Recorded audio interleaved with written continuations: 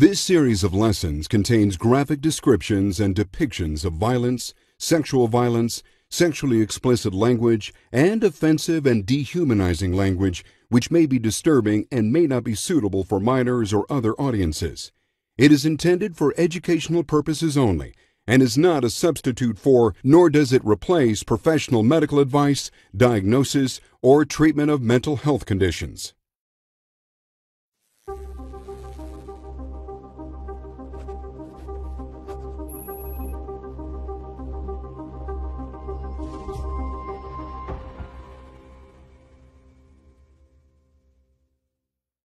For this lesson, we'll meet a classic lust killer. He claimed he wasn't, but his behavior shows otherwise. This case involved another attempt at a behavioral profile, like what we saw in Vacher's case.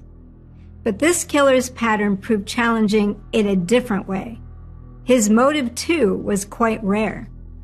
This makes him an excellent example to demonstrate to students of profiling how unique these offenders can be. The definitive source for details is Carl Berg's book, The Sadist. On a frigid February morning in 1929, men going to work in the Flingern district of Dusseldorf, Germany, spotted something under a hedge.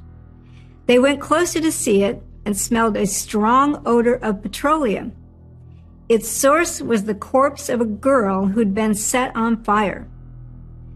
The police transported the victim for an autopsy.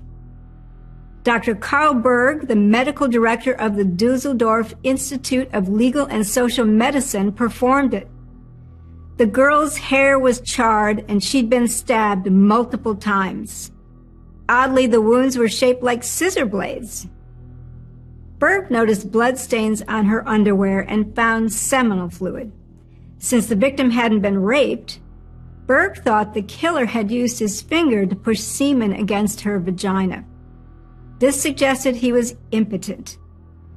Investigators identified the victim as Rosa Oliger. She was 8 years old. Her wounds were the same shape as those on a woman who'd been stabbed 6 days prior but had survived. This victim said a man had greeted her before he grabbed the lapels of her coat and warned her not to scream. He'd stabbed her over and over 24 times. She did scream, scaring him off, but could not offer a good description. She only recalled his manner. Soon after Oliger's murder, an intoxicated man leaving a bar at midnight was fatally stabbed. His 20 gashes looked like the scissor blade wounds. No arrest was made. Given the different types of victims, the police saw no connection among the incidents. Berg disagreed. He expected more attacks, so he made an inventory of items for comparison. He found that each incident had involved a quick blitz approach, the same type of weapon, and the same frenzied stabbing. They'd occurred in the same isolated area after dark. Each victim had been stabbed or hit at least once in the temple. But this list did not help to identify a suspect. The attacks did continue. The following month, 2 women survived stabbings, and a few months later, during a single evening, 3 women had each sustained a single stab wound. This time, the Dusseldorf stabber had used a sharp knife. Even with the change in weapon, Berg still thought it was the same person. The town generally did not see this type of violence. Having 2 such attackers at the same time would have been highly unusual. The worst attacks were yet to come.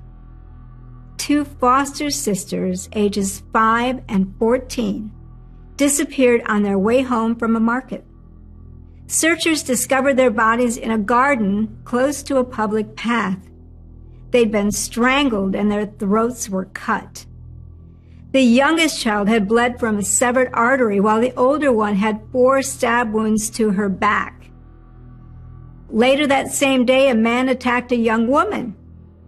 She was saved from a frenzied stabbing only when others rescued her. She described her attacker as a blonde, blue-eyed man in his mid-30s.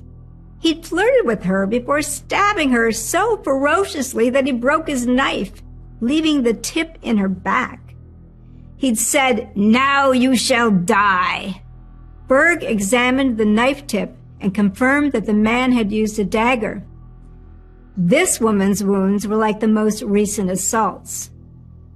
Strangely enough, this was just one more case of unique serial brutality in Germany during the past decade. Just after Germany's defeat in World War I, the new Weimar Republic saw an increase in deviant killers. From 1918 until 1921, Georg Karl Grossmann killed more than 24 women in Berlin and sold their flesh on the black market. During the same period, Karl Denke, the mass murderer of Münsterberg, killed travelers and homeless people. He kept detailed records and poured buckets of their blood in his open courtyard. After his arrest in 1924, he claimed he'd consumed parts from as many as 31 people. In Hanover, butcher Fritz Harman teamed up with a male sex worker to lure at least 24 young men into a game of terminal sex. After he killed them, Harman would consume pieces of their flesh and sell the rest to his customers as regular meat. Cultural psychologists have interpreted this rare cluster of bloodlust and cannibalism as a manifestation of social tension after Germany's humiliating defeat. They thought these killers had subconsciously absorbed the collective desire to reassert power. Their raw brutality might have signaled conditions that would support the rise of Hitler and another world war. Berg was aware of these other offenders, although no one yet knew much about the psychology of serial murder. He would soon be among those rare experts. On September 30th, 1929, the body of Ida Reuter was discovered. She'd been raped and sexually posed, with a circle of wounds around the crown of her head. The weapon seemed to have been a hammer. The differences in approach, victim type, and weapon type among these victims puzzled Berg, but he still believed they had a single offender. Within a month, 2 other women were similarly assaulted. Berg also learned about a spate of hammer attacks over the past 3 years on women in a town 50 miles away. All had survived. But a hammer was an odd weapon for assault. November brought a letter to the local newspaper offering directions to the body of a 5-year-old girl that the police had already found. She'd been strangled, mutilated, and stabbed 36 times, with wounds to her head. The same letter described the location of the grave of Maria Hahn, who'd been missing for several months. Her strangled body showed bruises and stab wounds. 3 punctures in the left temple and 7 parallel stabs to the neck resembled the scissor blade wounds. The killer seemed to be using his original weapon. The Dusseldorf crimes had gained national attention, so Detective Chief Inspector Ernst Gnott got involved.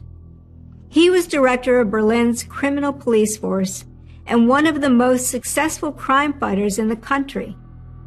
He headed a task force to find and arrest the Dusseldorf killer. Later, Gnott would be the first to use the phrase Serienmörder, or serial murder, when he wrote about this series of slayings for publication. Berg thought the killer's apparent desire for publicity, with its inherent risks, indicated he was losing control.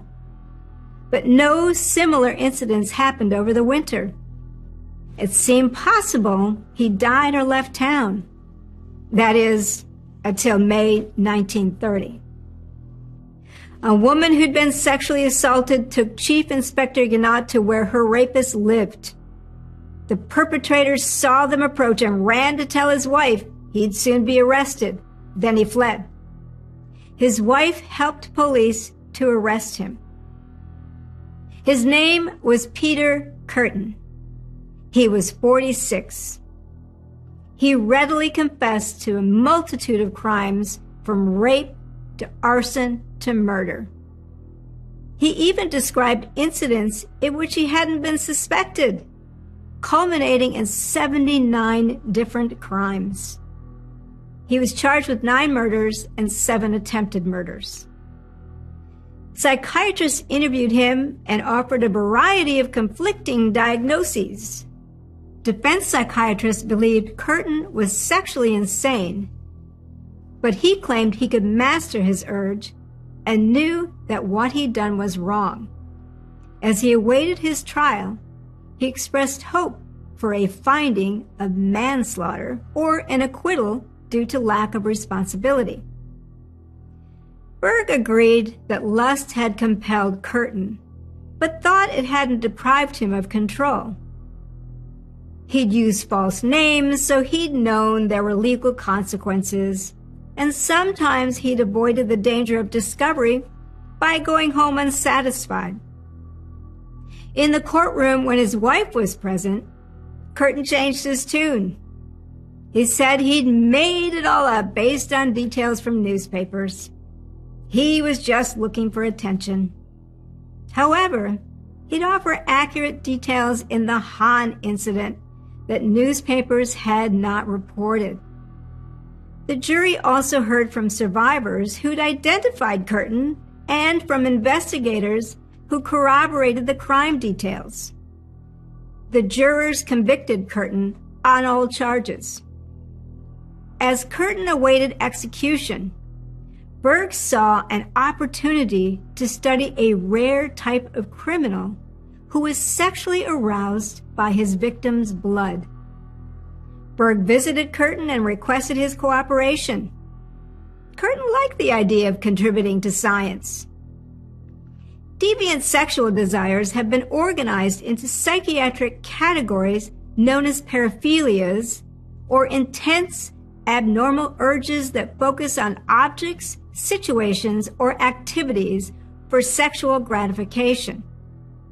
The 5th and current edition of the Diagnostic and Statistical Manual of Mental Disorders lists these conditions and offers criteria. However, this list is not exhaustive. Sexologists and criminologists acknowledge that there are many more. In fact, one expert lists more than 500 paraphilias. They're considered psychosexual disorders, and most are not criminal acts. However, they can fuel fantasies that trigger predatory criminal behavior. Paraphilias are primarily, but not exclusively, male disorders. Many begin during childhood or adolescence and persist into adulthood. They often derive from what any given society views as abnormal for sexual gratification. This can differ from one culture to another. Only those paraphilias that involve non-consenting partners, including animals, with resulting harm or destruction of property, are criminal acts. The types of images in these fantasies influence the victim type, approach, preferred activities, rituals, and decisions to complete the act or not with murder. Berg gathered as much information as he could. He learned that Kürten was born on May 26, 1883, into a family of 11 children. They crowded into a one-bedroom apartment. His father was a violent man who abused alcohol, so Kürten had witnessed him repeatedly beating his wife and kids. This gave Kürten a role model for violence and for how to treat a woman.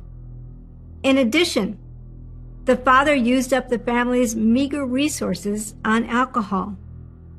Only when he was arrested for sexually assaulting his 13-year-old daughter did police remove him from the home. Kürten experienced an early impulse to kill. He told Berg that when he was 9, he was playing with other boys on a raft. One boy fell off, and Kürten surreptitiously pushed him under, drowning him. On another occasion, he pushed a boy off the raft to let the current carry him away. Both times, Kürten knew he'd done something wrong, but felt only pleasure. Thereafter, he cultivated the ability to seem normal while hiding his secret perversions. In school, Kürten had been a good student and gave his teachers no trouble. Outside of school was a different story. Around the same time that he killed his playmates, Kürten befriended a dog catcher who lived in his building. The man liked to torture animals. He invited the boy into this activity with him. As they watched dogs writhe in pain, they masturbated together. Kürten then visited farms to look for larger animals to rape. Often he stabbed them at the same time to draw blood. He was 13 when he first experienced an orgasm. It happened while he stabbed an animal. Yet when he tired of raping animals, he knew his lust was only about the blood, the way it rushed out. He craved the sight and sound of it. He told Berg, "It is the blood that is decisive in most of the cases. Throttling alone is insufficient." He described how the combination of struggle and blood became necessary for arousal. This process, which applies to many lust killers, is known as orgasmic conditioning.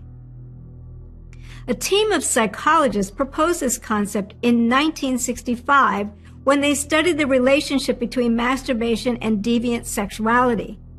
They surmised that whatever was associated with an orgasm, whether an image or an object, the stimulation would be physiologically recorded. The more regularly this sexual stimulation occurred with the same image or object, the more forceful the object or image became as an erotic trigger. If acted out, it could become compulsive. If the person lacked social bonding that supports moral behavior, the isolation could allow more indulgence without shame. Such individuals then developed cravings for that same experience, which fed an addiction. If the experience was as good as expected or better, the brain's reward mechanism ensured more of the same behavior. Social constraints would fail to contain it. Using this model, we can see how killers like Kürten developed. Violence, force, stabbing, and blood became part of his arousal mechanism.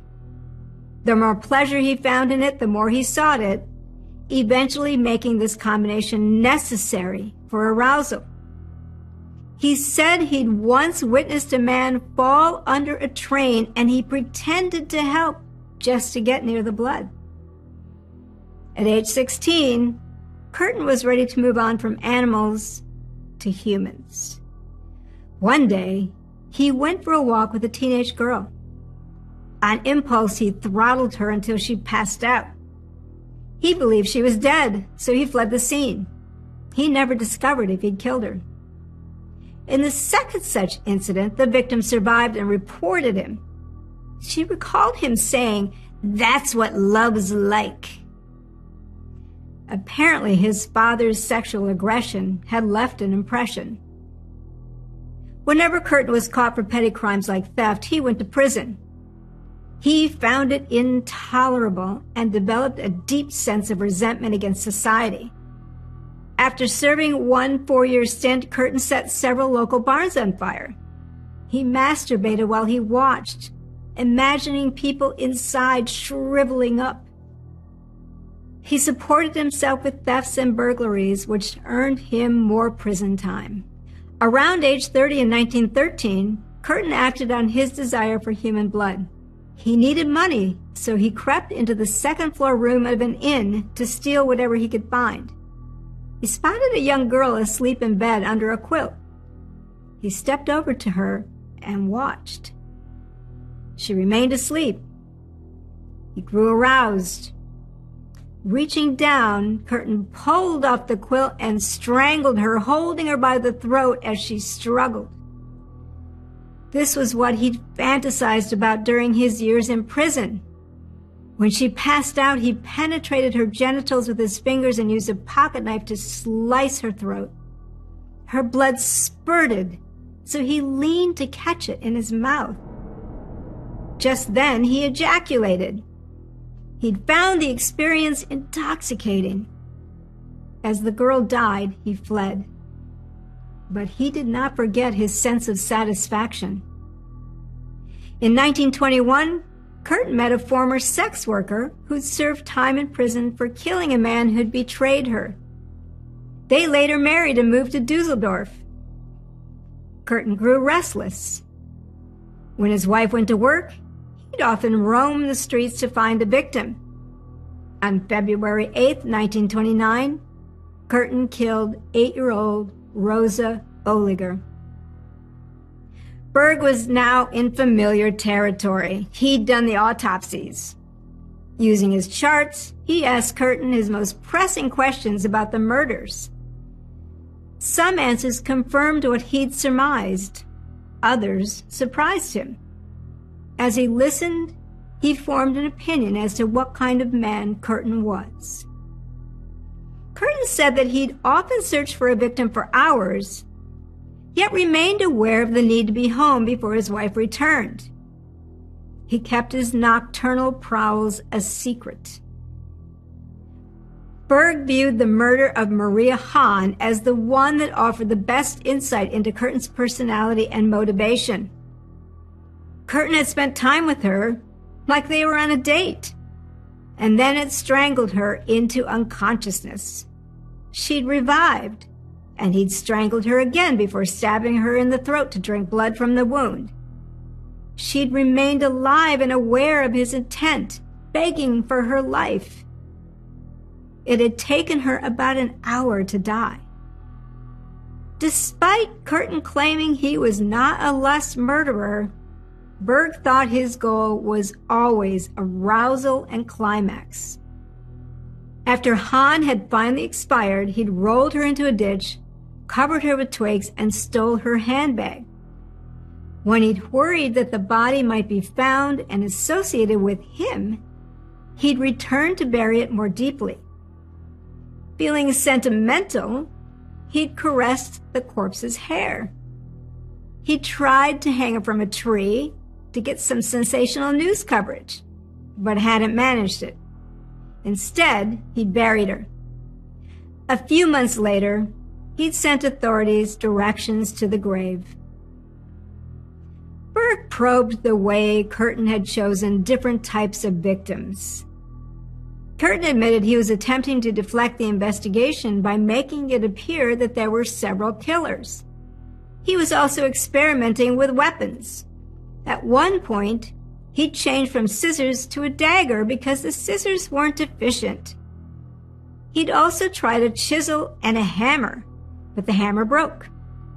He'd returned to scissors, which he'd used on the 5-year-old child because this was the least conspicuous weapon to carry. Kürten had read murder stories in the news because they were titillating. He'd pick out violent films as well, especially when killers gripped victims by the neck, and he'd studied the case of Jack the Ripper. Everything he did was in service to his lust for blood and the arousal it produced. Berg decided that Kürten was a depraved megalomaniac and a sadistic psychopath. Kürten would have continued to kill had he not been stopped.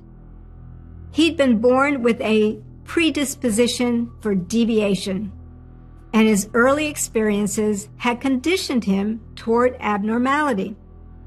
Prison time had provided the opportunity to nurture his fantasy life. Once free, he'd acted out. Former FBI profiler Robert Hazelwood studied how sexual sadism often starts with a detailed, persistent fantasy like Kürten's. As Hazelwood once stated to me, "We see that crime originates in the mind and all of the senses are employed, the sense of taste, touch, smell, feel, and sight. If the senses approve it, the offender will proceed. Then he considers the consequences. To some, that makes no difference. So he goes on to the next step. I'm going to do it. And then we have step 5. The mind rationalizes the behavior."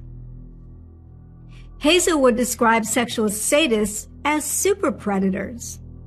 They are the great white sharks of deviant crime, marked by their wildly complex fantasy worlds, unequaled criminal cunning, paranoia, insatiable sexual hunger, and enormous capacity for destruction.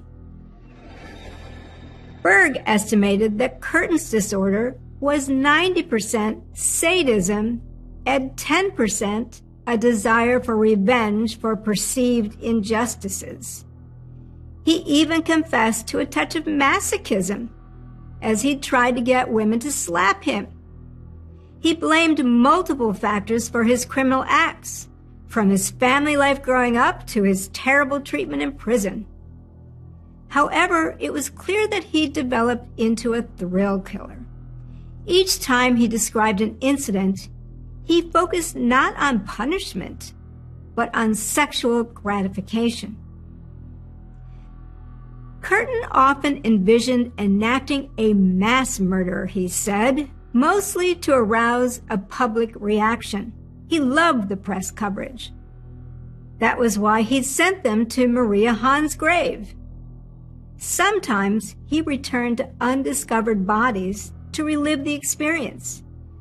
He also visited his victims' graves repeatedly, digging his fingers into the dirt to renew his excitement. Kürten appeared to possess no moral restraints.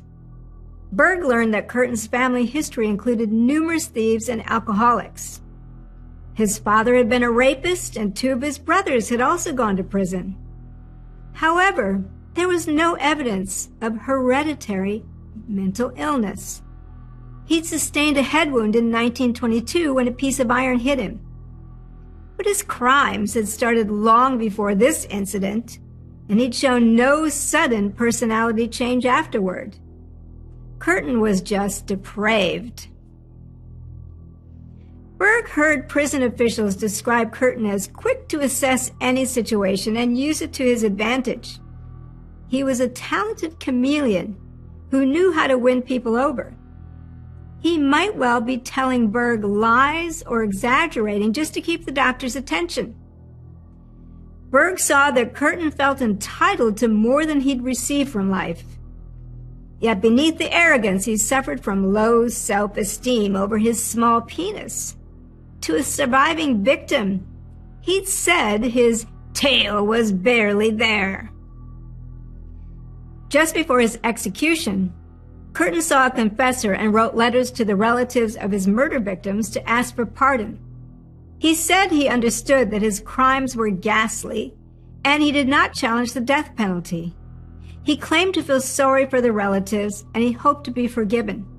The next morning, on July 2nd, 1931, he was executed. Peter Kürten's response to a deviant role model that made his grim childhood bearable demonstrates how exposure to certain influences at impressionable ages can result in aberrant disorders. His father had abused and raped his mother and sisters. The next role model, the dog catcher, had shown him how to get off by torturing animals. Kürten had adapted all of this to his own style by strangling girls. He developed a sexual thrill at the sight of spurting blood, so he'd attacked people with various implements from daggers to hammers to make them bleed. Berg's detailed study of this killer, der Sadist, became a classic criminology text during the 1940s. Going beyond mere case analysis, Berg demonstrated to other professionals some key psychological details in the development of extreme sexual cruelty. I've found it to be one of the best books about a sadistic lust killer ever published.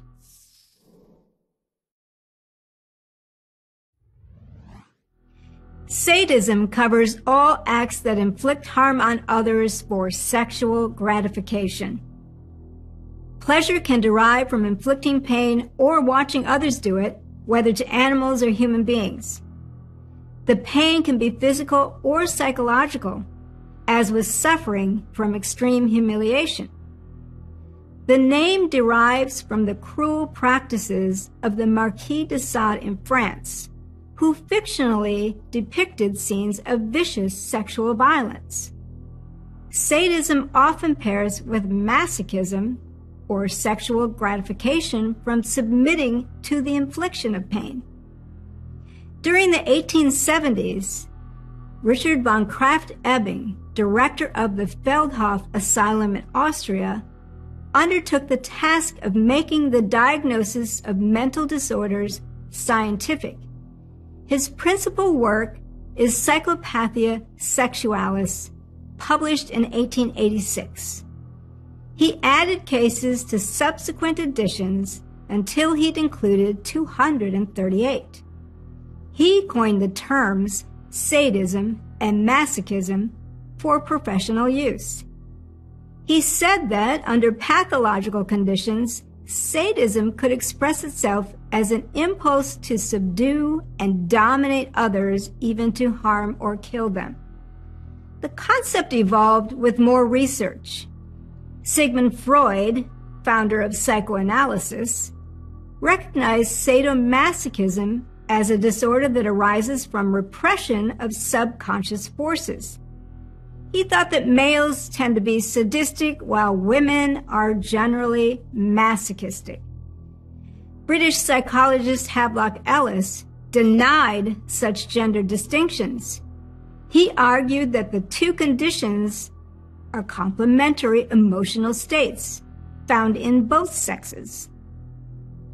Like most psychiatrists who practiced during the early 20th century, Berg was thoroughly acquainted with Krafft-Ebing's work. However, the case histories in Krafft-Ebing's book were brief compared to Berg's extended narrative on Peter Kürten. His research was groundbreaking, as was the amount of time he spent face-to-face talking with the killer.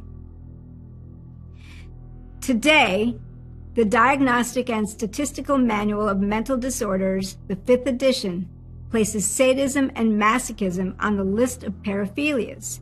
Sadism often accompanies lust murder or erotophonophilia. This is one of the most extreme forms of paraphilic behavior, in which the offender is aroused by both the act and fact of murder. Lust killers typically seek the same type of victim because certain physical characteristics are necessary for arousal. The sadistic lust killer's goal is to make victims suffer prior to killing them. This includes biting, stabbing, asphyxiation, whipping, psychological torment, and even drinking their own blood in front of them.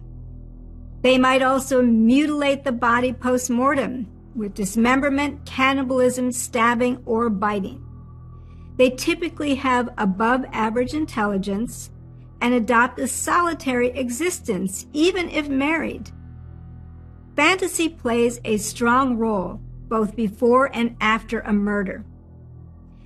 They usually plan the murder, devise a murder kit, and move the bodies to avoid discovery.